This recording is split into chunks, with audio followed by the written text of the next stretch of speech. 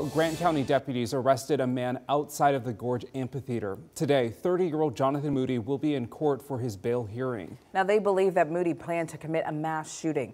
According to the sheriff's office, around 9 p.m. on Friday, a witness and security told them about a man in the parking lot. Several witnesses say that they saw this man inhaling an unknown substance from a balloon. They also say they saw him loading 2 handguns from the trunk of his car. The sheriff's office says Moody allegedly asked concert goers what time the concert ended and where people would be exiting. Security managed to detain Moody outside the gates and disarm him.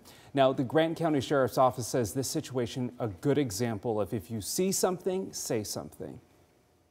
When you combine them, you see someone that you suspect may be inhaling some drugs. You see someone putting on weapons. You see someone wanting to know when concert attendees are going to be exiting from the concert venue.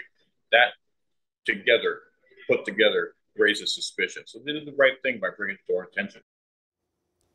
Deputies arrested Moody on suspicion of possession of a dangerous weapon and unlawful carrying or handling of a weapon.